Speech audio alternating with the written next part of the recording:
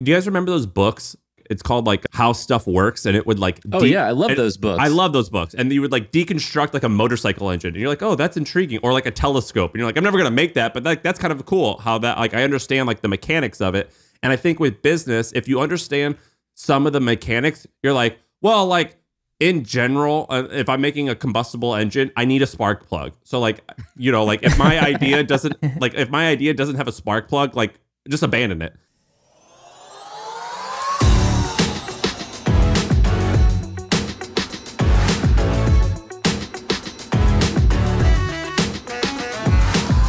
Welcome to another episode of Marketing Against the Grain, your podcast for how to grow in counterintuitive ways. I'm your co-host, Kipp Bodner. I am joined, as always, by my co-host, Kieran Flanagan. But today we have a special guest. Sam Parr is in the house. Sam Parr is the founder of The Hustle. He is the co-host of My First Million, one of the most successful podcasts in the business podcasting space and on the HubSpot podcasting network.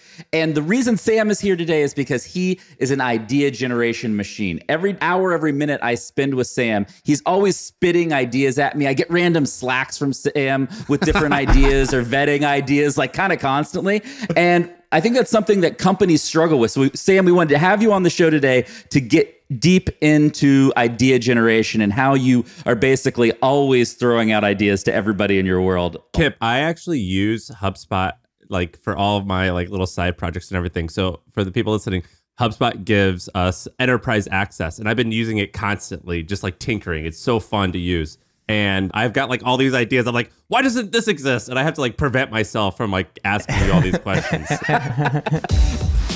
Before we get started, Kieran and Sam, I want to start off with kind of what I think is a controversial take. Like if you read Twitter today, if you read popular business culture, you hear everybody being like, oh, ideas don't matter. Ideas are cheap. It's how you execute your ideas that really matter. And I think that's just like total bullshit, candidly. I think you can waste a lifetime, waste years working on bad and mediocre ideas. I think the idea actually matters a lot, especially in marketing when you're looking to be different and have like a real exponential or asymmetric return on your work. And I think the notion of like picking the right idea is actually way more important than people think. I think there's like two categories of people. There's people who do stuff and there's people who talk about stuff.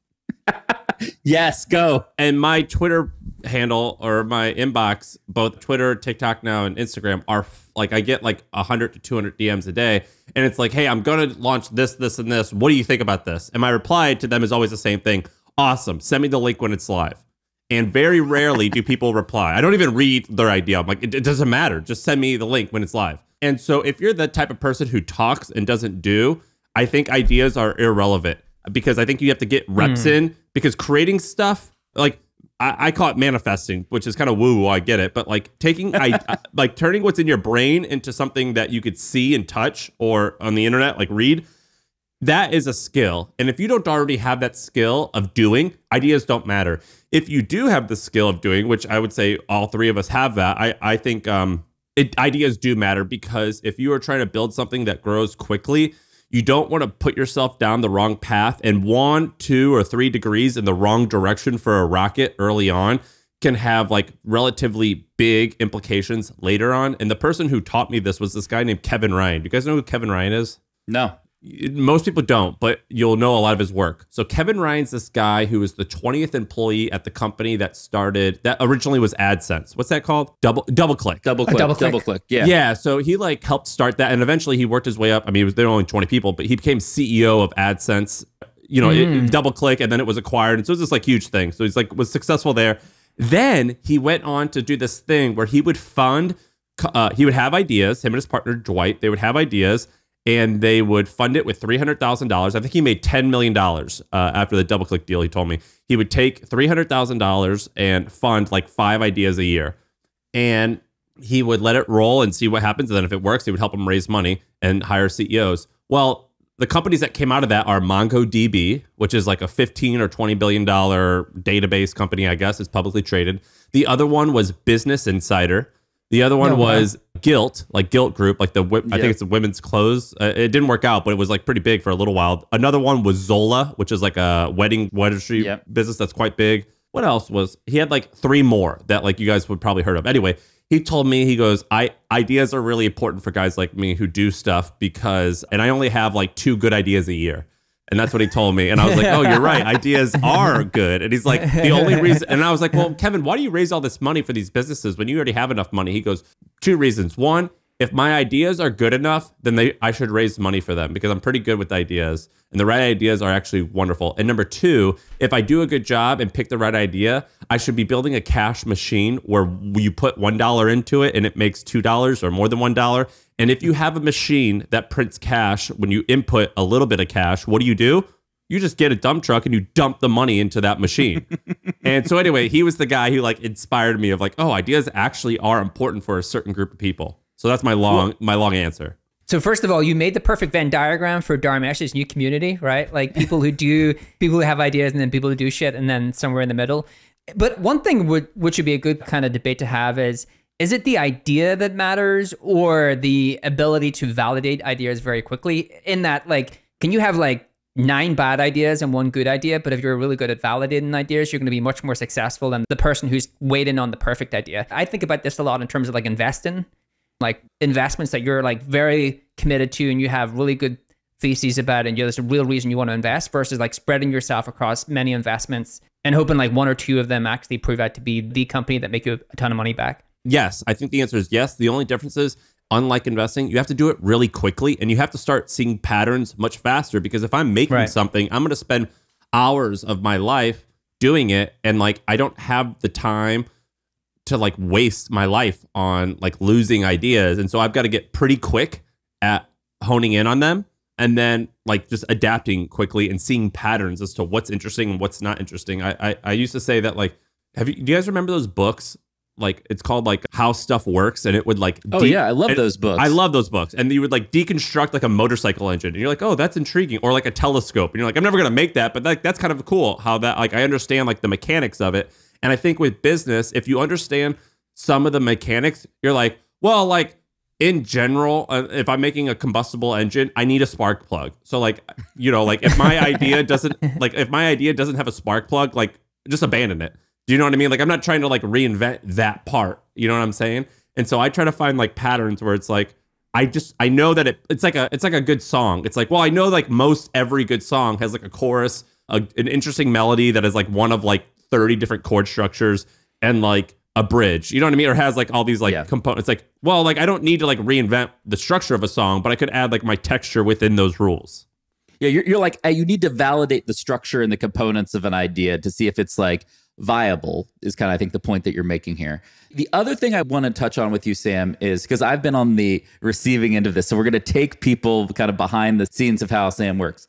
People listening are going to be like, how the hell does Sam meet all these people like the Kevin Ryans of the world? And how does he also use them to validate his idea? You build this network and then you ping people in the network. Like I'll get Slacks from you, be like, yo, what's your take on this? No context, but like, what's your take? And I'm like, I'll slack Sam back like like a paragraph, and he's like, thanks. You know, and like that's his like validation machine, you know? And so like tell people about like how you do this. Cause like I think you are a very expedited learner. You get through these cycles really quickly. And I think people want to know how. Well, so like you're the CMO of a huge, how many, I don't even know how many employees HubSpot has now. Many thousand, like 4,000 or 5,000. 7,500 employees. 7,500. Yeah. And HubSpot does north of $1 billion in revenue, has all these users, has all this data. And so you also like help employ 7,500 people. So I'm like, well, you have all types of interesting perspective that I definitely do not. Like one paragraph from you, like there's just so much gold in it. And so I'm so fortunate that I have friends. Well, but you have like hundreds of those people in your network. Like, yeah. How did you get them? Like, how does that work? It's not just because you host a podcast. Like I've been into some events with you and everything, and you really focus on building relationships. And I think you should give people some of the cheat sheet on how to do that, because it's actually very, very important. So Kevin Ryan in particular is kind of a good example. So I found his email. I think it was like Kevin at, I mean, his email, anyone can guess it. Whatever the name of his incubator is, I think it's called like Silicon Valley Insider. I don't remember. Mm-hmm. It was just like his email was just Kevin at, and I just typed in Kevin at on Gmail and just highlighted it like, oh, cool, his profile shows up. That must be his email. And I sent him literally 30 emails probably before he replied. And I would say like, hey, I'm working on this thing called The Hustle. Here's what it is. It's partially inspired by what you said in Business Insider. Thanks. And I sent that email. And then like a month later, all right, our progress so far is this, this, and this. If you ever have overcome that, or if I'm making a mistake, just feel free to let me know. And he like never replied to that, but I kept sending it like 5 or 6 or 7. And by the 7th time, he was like, you're on the right track. That's like all he said. Do you know what I mean? I was like, all right, cool, thanks. And then I just sent it again. And like, I just kind of forced myself into his life. And like, he like was like, okay, like this guy. And when I started talking to him, I was 23 or 24. He was like, all right, this person is going somewhere and I'm happy to like follow along. And then occasionally he just gets guilted into like replying. And then I was like, hey, I'm in New York next week. Do you want to hang out? He's like, fine, I've got 30 minutes. I wasn't actually going to New York. I flew just for that. And so I like would do that all the time. I just cold emailed people like crazy. And now I think I've created a reputation of someone who does stuff, and other doers typically are attracted to that. So like Dharmesh is kind of Dharmesh, co-founder of HubSpot, kind of one of my heroes. And because I kind of like also forced myself on him, where I was like always talking to him about stuff, he's like, all right, cool, I'll tag along. And then he's like, I'm going to create this Venn diagram website. I'm like, that's the craziest, stupidest, dumbest thing ever. And it's awesome. And so he'll like start sending me ideas. And so anyway, I just kind of like cold emailed people and DM'd people constantly online. And basically when I was younger, I was like this young kid who they were endeared by, and they realized I was persistent enough that I wasn't going to go away. And then now I just kind of have developed this reputation, and I just cold email people. I just DM people all the time, and I don't even ask for anything. I just compliment them. A lot of it is not overthinking things, right? Yes. That's one of the things. I remember the first conversation when you joined HubSpot, you're like, oh yeah, I was chatting to Brian, chatting to Dharmesh. I think you'd been in the company for like 3 days. I was like, how did you get connected? I just slacked him and said, what's up? and then I realized, I was like, oh, he probably said a bunch more things. And then I realized that's what you do is just you slack, what's up? and you leave it there to see what that person says. But it's the same way, like in terms of ideas, one of the struggles I think most people have. By the way, the other day, Jordan, who's like the president of The Hustle, or like runs The Hustle, the media group now, I messaged him, I go, what's up? And he called me, he goes, what's wrong?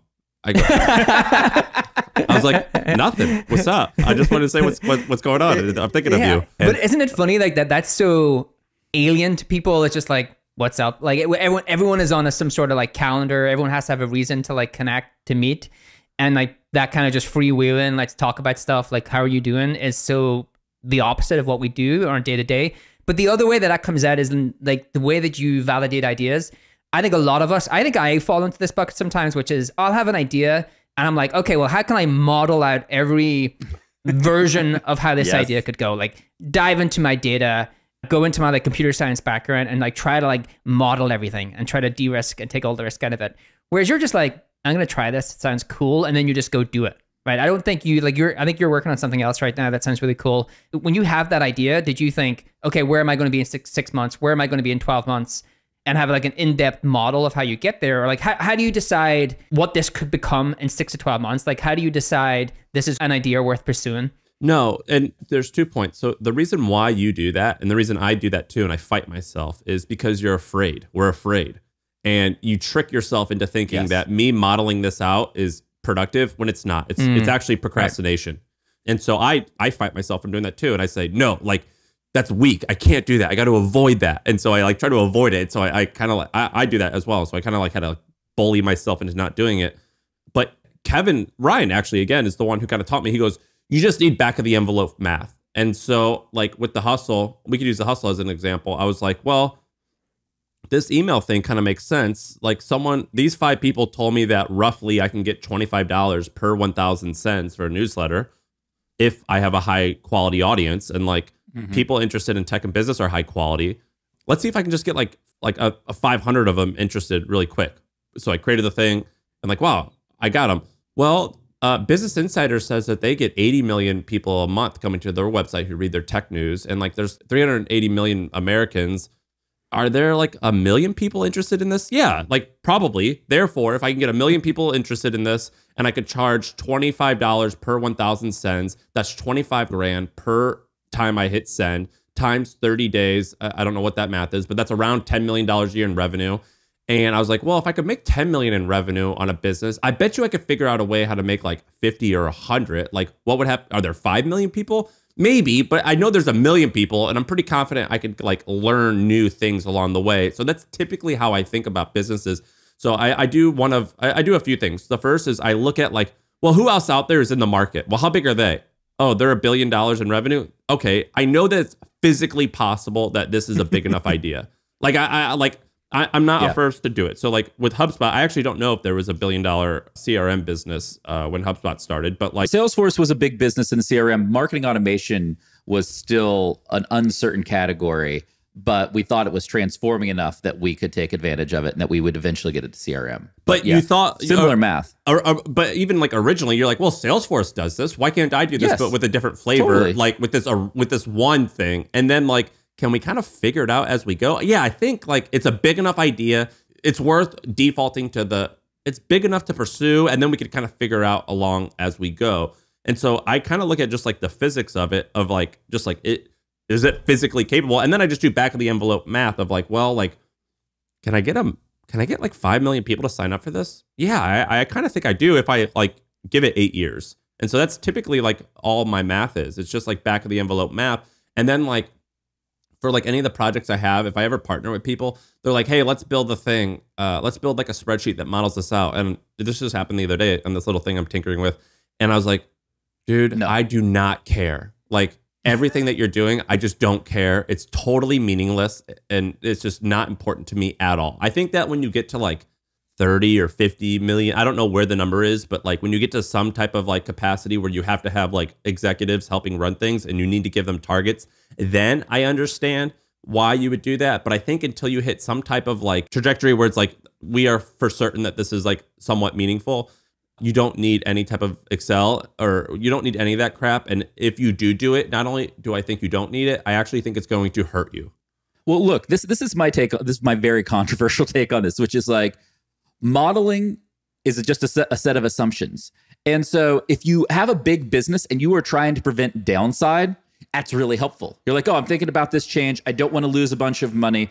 I have all these historical assumptions. Great.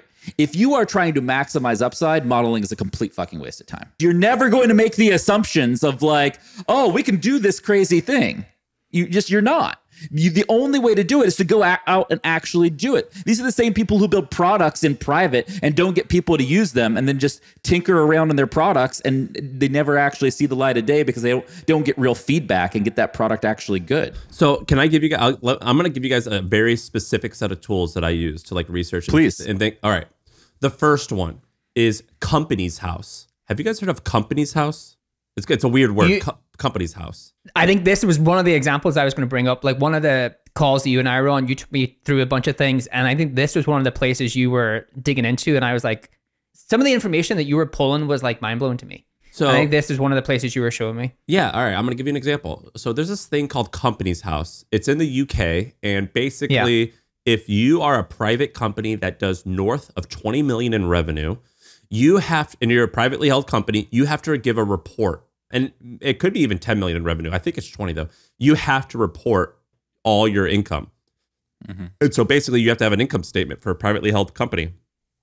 And it's all free. Anyone could just log on. You just Google Company's House and you could log on. So for example, I was just doing some research on the VPN business. Why? I don't know. Because I went to like, I Googled like best VPN and I saw like all these VPN reviewing websites and I like scrolled down to the bottom to see who owns them. And I noticed that I clicked like their corporate page and I was like, oh, wow, this blog on best VPN actually owns like 5 VPN companies. What the hell? That's kind of weird. Oh, and it says they're located in the UK. You know, whatever. Let's just look this up. And I found this VPN company called Compare Tech.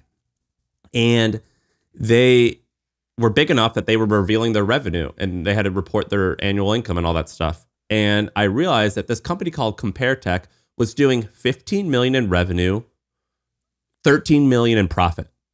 And so basically they had this VPN company that was run by like 3 or 4 people. with close to no marketing costs because they own these best review or these like VPN review sites, and they were just killing it. And then I found out that like 6 months after I started researching it, they were acquired for like $150 million. Wow. And I was like, that's crazy. Wow, this VPN business is crazy. This is so interesting. And that like, I'm not going to launch a VPN company, but kind of taught me that like, wow, getting search traffic for like an up and coming market, like could be the key to like unlocking some of these like things. And like VPN, it must be like a commodity because if they only have like 5 or 6 people, they're probably not developing and innovating that interestingly. And so anyway, that's a resource I use, is Company House. Another resource that I use constantly that I have bugged Kipp about in order to, I'm like, dude, give me a password to this login is SimilarWeb. Yeah. Yes. So yes. I have a plugin, the SimilarWeb plugin, and anytime I go to an interesting website, I look at 3 things or 4 things. I look at how much is their traffic? And SimilarWeb, for those listening, it's a website that guesses traffic. It's frankly not that accurate. So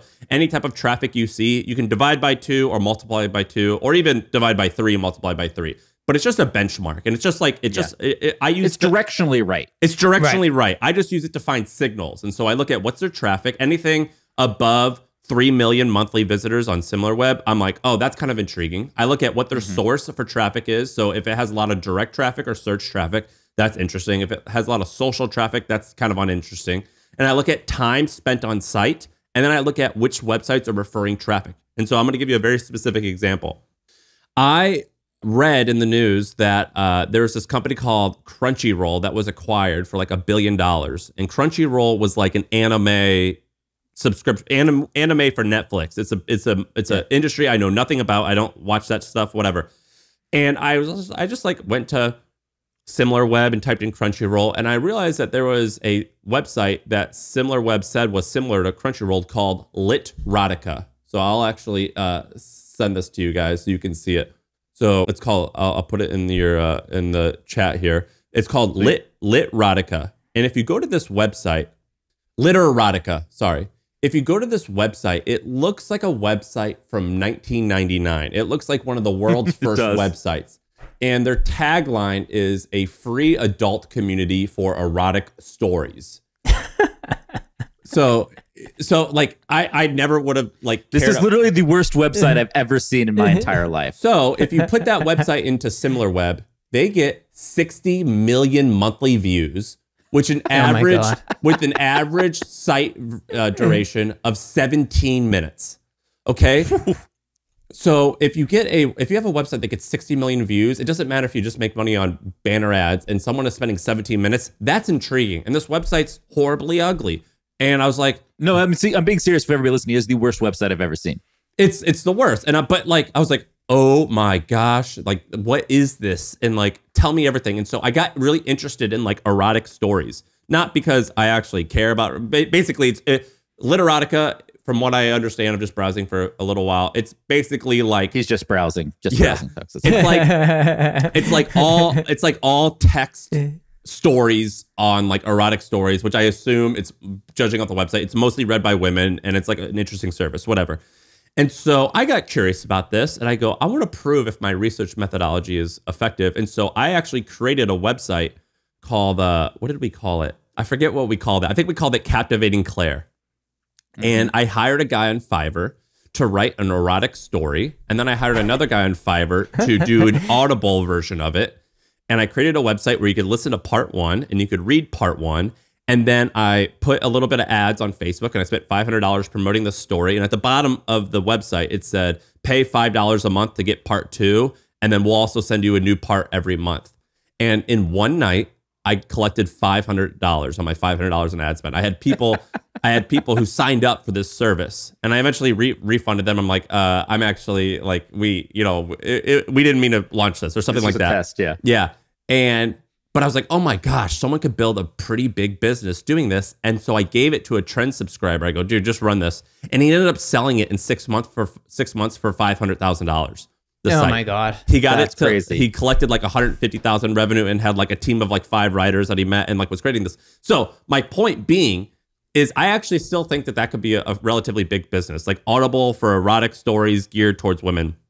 And it was all because I just used SimilarWeb and Company's House, or SimilarWeb in this case, to find what this was. And finally, another really simple, easy source that I use all the time is just annualreports.com. And the reason why I like annual reports is because I'll go to all types of weird websites. Like another one was Tech Target. Have you guys heard of Tech Target? Oh, yeah.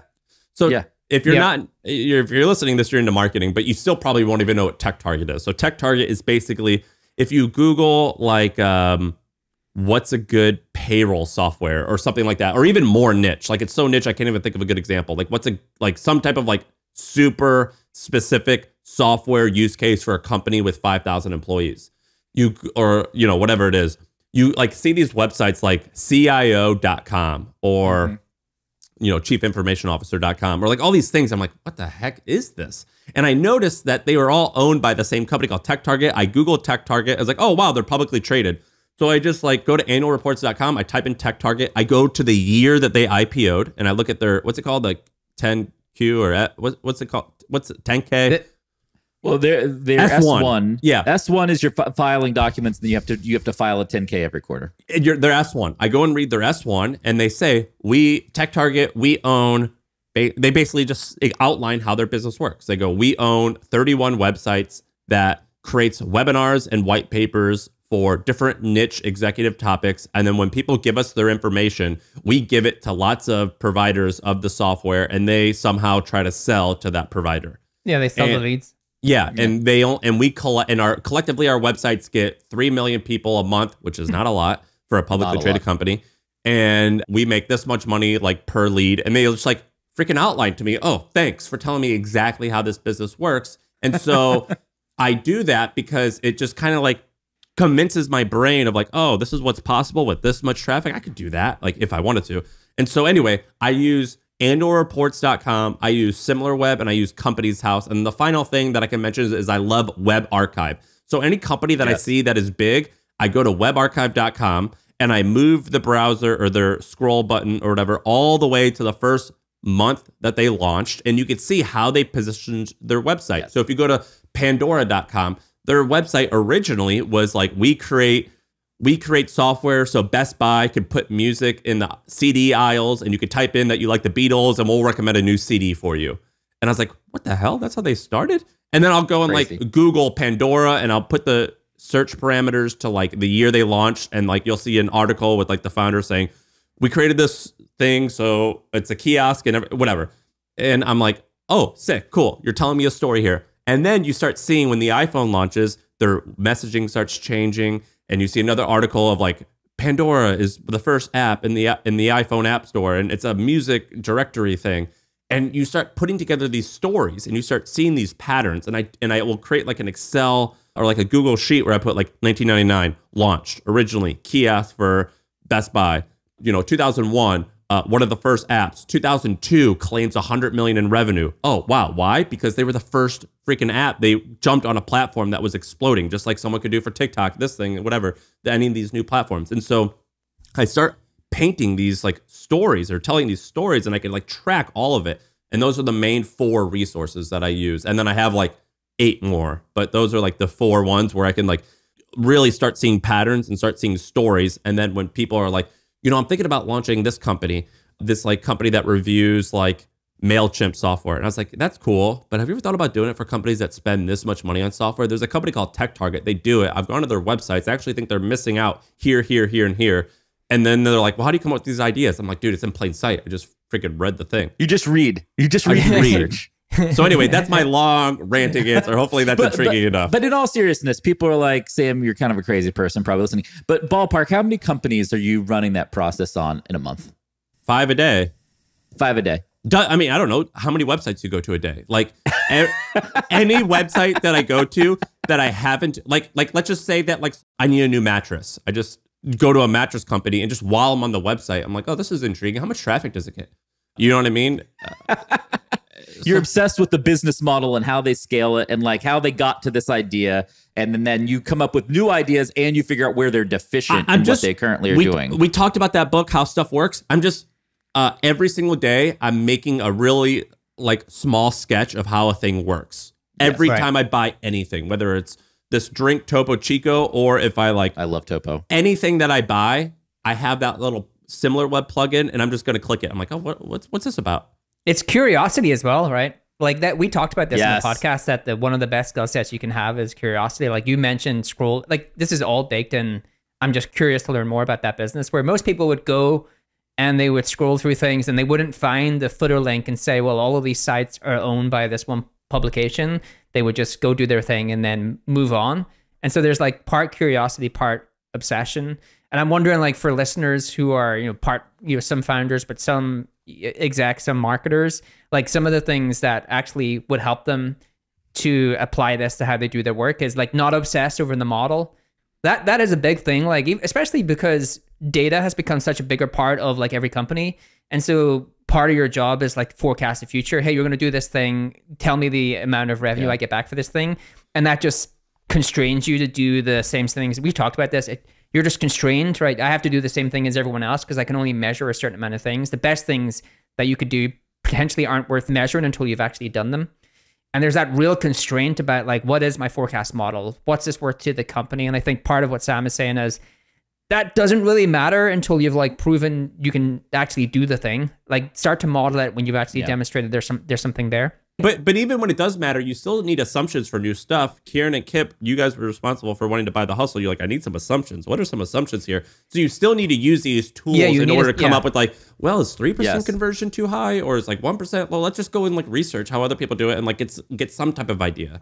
Yeah, you need a story. Like one of the things you mentioned was you actually, I love the way that you talked about, like you put it all into a narrative. Like you're a storyteller, right? Like the business you sold is storytelling. You're a content creator. You tell stories all the time. It just so happens a lot of the stories you tell are around ideas in business, but you think of everything in terms of a narrative. Like company started here, they did these things, there was inflection points.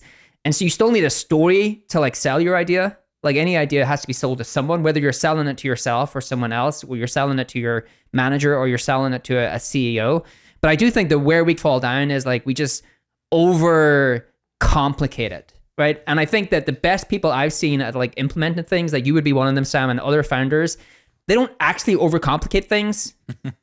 They're just like, this is a really great idea, and I'm gonna get some rough things that I need to like figure out what I need to do, and then I'll just go do it. Well, you know what it's rooted in, I think, is like it's rooted a little bit into confidence, and not that I'm confident, but more so I know no one else is confident. And the reason I know, Say that again. Yeah, it's like, well, it's like, I think I'm kind of good, but I know that everyone else thinks that they're bad. And the reason I know that is because I was lucky enough to host HustleCon. It was the Hustles conference. And we would, over the years, we probably had 150 to 200 founders speak collectively at our events. And what I would do is I would tell people if they had to speak at 1, I'm like, hey, you got to get here at 11, just for mic check and all that stuff. In reality, mic check takes 5 minutes. But I would be like, I want to hang out with you, actually. I didn't actually tell them, but I was like, I want you to arrive early. So I'm going to be in the green room with you and like the other 5 people who said they're going to speak. And I'm just going to listen and hear you guys talk. And so we've had like, I remember distinctly one year in a room, we had Miguel, the founder of WeWork. We had this woman named Payal who started ClassPass. Yeah. And then we had Casey Neistat. And then it was, there's a company that starts with a T, ThreadUp, which is like a company that sells stuff. I think they're on their path to being public. And then we had like Zapier, like people like that, all in this room. And like one person would complain of like, I have it. I don't know how. I think I just like said something to bait them into like talking about sensitive stuff. Like I was like, I think I said like, I'm afraid of this. Are you afraid of this? And they're like, yeah, I'm afraid of this. In fact, there's one employee who I have that works for me, and I'm afraid to fire them, even though they're incredibly like a bad employee. But like, I've just been afraid of the confrontation for the past 2 years. Or another person being like, our model's working, but like, I don't know if it's actually going to be profitable. Or like, I don't know how we're going to get out of this hole. Or I remember I can talk about this now a little bit because I remember the Athletic founder, they sold New York Times for hundreds of millions of dollars. He's like, it's going great, but man, it's a grind. And like, I don't know like what renewal is going to be. I'm really afraid of like how we're going to like. And I was like, oh, sick. These people I look up to, they're dumb idiots just like me. And and I'm like, occasionally there's someone who is like multiple standard deviations smarter than me. That definitely happens. But in general, everyone is only like a handful of percent smarter or dumber than I am. The difference is that they're doing it, and still they are not confident in a bunch of their decisions. They're just going for it. And so when I saw that, I was like, awesome. This is actually a normal feeling to be afraid to do X, Y, and Z. So I shouldn't let those feelings get in the way of me doing them. Preach. Well, I guess I wanted to follow up on that. One of the things the three of us kind of talk about offline sometimes is that companies do really boring stuff. Like the vast majority of companies are boring. They're not differentiated. Like, is that because they're afraid? And like what you were just talking about, or like, what are the root causes for, there are a bunch of people listening that are doing boring things. Even like, I look at the work we're doing at HubSpot, it's like a lot of it's cool, but like some of it, I'm like, that's just like boring and not good enough. Like, what's the traps that get you there? Brian Halligan, when the day or two before or after we closed our deal, Brian Halligan, the former the founder of HubSpot and the former CEO, he called me and he goes, "Hey, I just wanted to say what's good and what's going on, and I really appreciate what you guys are doing. And I really wanted to tell you one important thing, which is I need you and your company to stay weird. And here's my cell phone number. If anyone ever tries to contain you guys and hold you back from being like odd, call me." And I was like, all right, great. And I told that to my team after we got acquired because they were all afraid. And for the most part, it's been entirely true. And I think I was talking to this company that's like a $300 million a year business yesterday. They were like, "Hey, can I ask you some questions about email?" I was like, "Yeah, sure." And they go, "We want to create this newsletter because we have all these customers who aren't converting." And I was like, all right, well, I was like, the hustle realistically could still be only written by 2 people. It's like a pretty easy, like newsletters aren't that hard to pull off. And we write every single day. If you're just going to send one day a week, if I was you, what I would do is do X, Y, and Z. And I'll tell you what I tell them. But they said, great, we're going to operationalize this. We're going to do this. I'm like, no, do not do that when you're first starting. Don't operationalize this yet. One day, yes. When it's working, yes. But don't do that now. And they're like, why? I was like, here's what you need to do. If you're going to create a weekly newsletter for your users, send it to your company, but not even the entire company. I go, how many people work there? They're like 800. I'm like, great. Get 10 of them. You 10, hire one person who you think is competent, and you just have them write a weekly email just to you 10 people. And after 3 or 4 weeks, get 30 people. And then after another 2 or 3 weeks, add like 50 people, including the CEO or the decision maker, because then they'll be a little bit better. And then if they like it, and by the way, even if they don't like it and they complain to you, don't listen to all the feedback. Only listen to a little bit of the feedback because everyone's going to complain about something. And then after a while, maybe a month, 2 months, 3 months, then launch it to your users. And they're like, why would you do that? I was like, well, because you're a bigger company, and what's going to happen is you're going to hire this person to do this, and she's going to be like embarrassed and fearful, and she's going to write in a way that she thinks she's supposed to write, not in a way that she thinks that customers truly want. And you're setting her up to fail because she's going to be nervous, and I don't blame her. She's going to get fired. You're going to fire her if she sucks, or at least that's what she thinks. And therefore, you have to like somehow set it up in such a way that she feels free to like, write interesting stuff and like be weird or take risk. And there should be no consequences because that's what you need early on is to take risks. And so anyway, I think a lot of times companies do boring stuff is because they're trying to operationalize things too much too early. Yes. And they aren't empowering their team to look silly.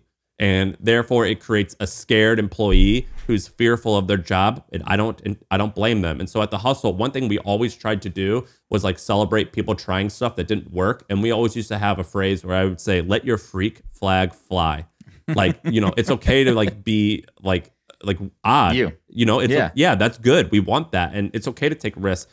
I'm going to tell you if it fails, we're going to acknowledge it and move on. But like, you're not in trouble for trying. You're not in trouble for swinging and missing, but you will be in trouble for not swinging. What's interesting to me is, Kieran, I'll kick it to you in a second. It's like, this is a bit of a show today about ideas and generating ideas and curiosity. It's actually been a show about insecurity and fear.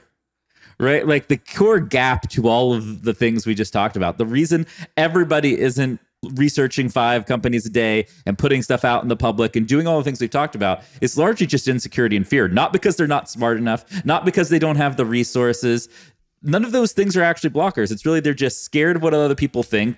They're scared to fail, and they don't think they're good enough to do those things. That's like, if you're listening, you're good enough. Like, I promise you, like, the 3 of us have met thousands and thousands of entrepreneurs in our lives, and most of them are not the smartest people. They're just the people who are willing to take a chance. Well, the point of researching is to normalize that. Have you ever heard like the phrase, you're the average of the 5 people you hang out with most? I believe that to be true. I also think I'm the average of the 5 like inputs that I have in me constantly. And if I like figure out, oh, I understand how this works. It's not that complicated.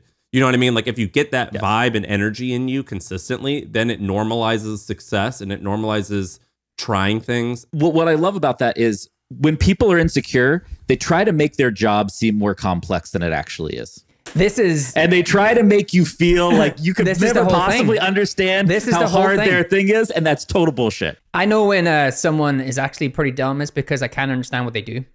Like if someone is in a room with me and they're trying to describe like, oh, I'm doing A, B, and C, and I can't understand it, I don't think it's because I'm dumb. I think it's because they're dumb. And what they're doing is actually not that hard, right?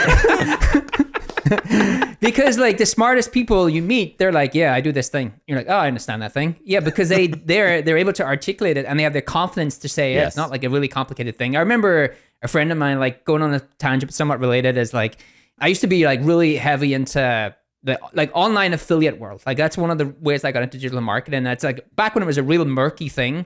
Like Kieran did some sketchy things, like sketchy black hat SEO. Every great marketer did. Like for sure. Trying to hack the system, right? And I remember a guy I know bought this site for like hundreds and hundreds of thousands, and he went to this conference where all of these like millionaire direct marketers, like you've probably heard of it, some of the sound that, you know, Frank Kearns, like some of the big copywriters. Well, yeah. So all of these, you know that kind of industry, right? It was one of those events, and he came back and I was like, what was the event like? And he goes, wow, I met some of the richest, stupidest people I've ever met in my life. And I was like, what do you mean by that? He goes, these people are so stupid that they will do the same thing day in, day out, but it makes them a ton of money and they don't get bored. And that's always stuck with me, which is like they don't overcomplicate things. They're just like, yeah, this makes me money. Why would I do anything different? Even though it's like the same thing every day. And they just don't overcomplicate it. Like they don't make it more complex than it needs to be. I think that like a lot of the great companies have one foot in, like, for example, there's this company called ClickFunnels, and they do kind of what HubSpot does, but frankly, their product is inferior, but their marketing is pretty like weird and scammy looking, but it like is super effective. And Russell, the guy who started it, I like him a lot. I actually don't think he's a scam, but like they come off like that because they're like in that same field, unfortunately, sometimes.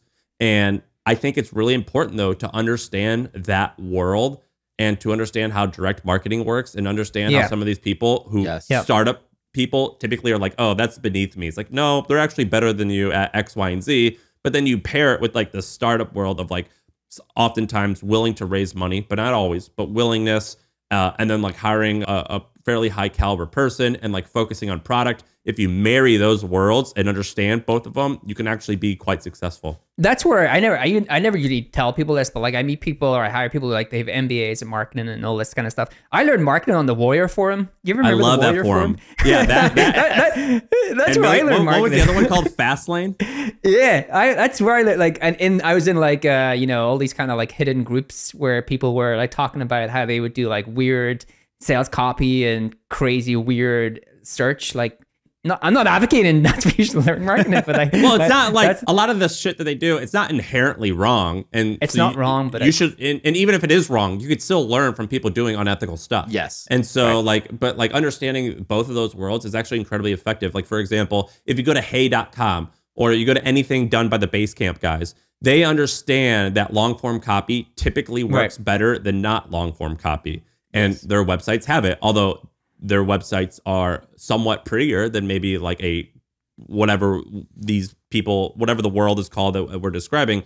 But like it's like a really good example of marrying them both. For example, if you go to Apple and you go look at like the MacBook website or even go to the Kindle, go look at the sales page for the Kindle. It's long form. It's literally 3,000 or 4,000 words and some pictures.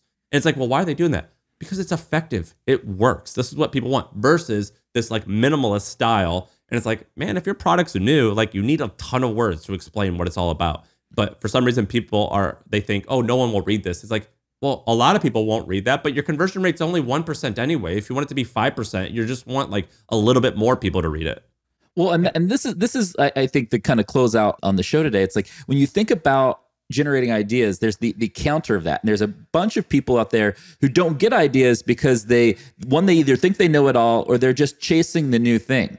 Some of the best ways to solve these problems, like you're talking about long form copywriting, Sam, The best copywriting books are from like the 1950s and 60s. For sure. Like those old school direct mail, like really long form business letter copywriting books are amazing. Like that, and like all the core principles still hold true today, but people are like, no, that doesn't matter. That's not important today. We're doing it new and better. It's like, no, this is everything we do is a retread of what somebody else has already figured out anyway. It's because they're based on human psychology, and humans have not, as much as we like to think that we have evolved, we have not evolved that much. No. We like to think we're special and we're not.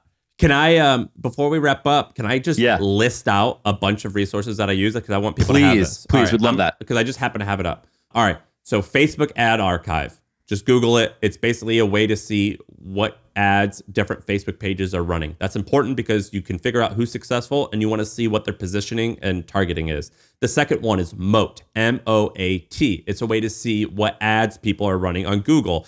And finally, you can do the same with SEMrush. So Moat is for banner ads. SEMrush is for search ads. And you want to see the successful people, what their targeting it is. And finally, Jungle Scout. You can see what ads and what different type of stuff is. It's like an SEO tool, but for Amazon.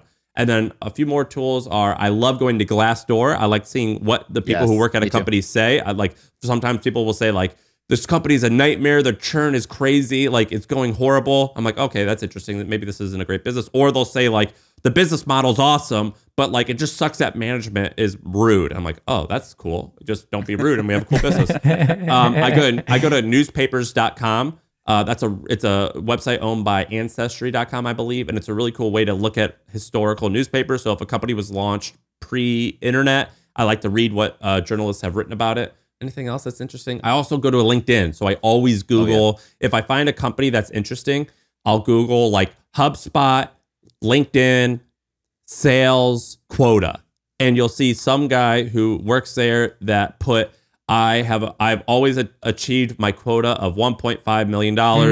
And I'm like, oh, sick. Thanks. You just told me like how much, like what's an effective quota for a salesperson. Or I'll Google like LinkedIn, The Hustle, writer articles. And there's like a writer says like, I was responsible for writing 3 articles a day. It's like, oh, thank you. You're telling me like how these things operate. Yeah.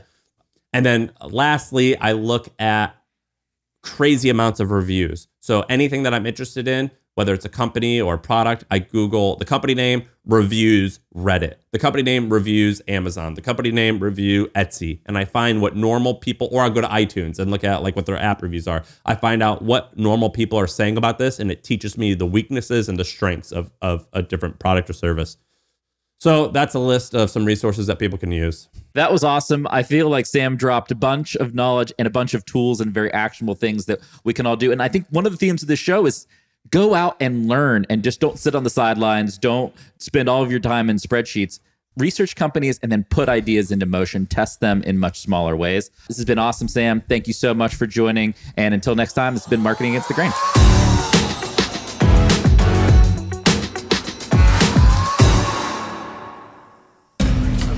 This data is wrong every freaking time. Have you heard of HubSpot?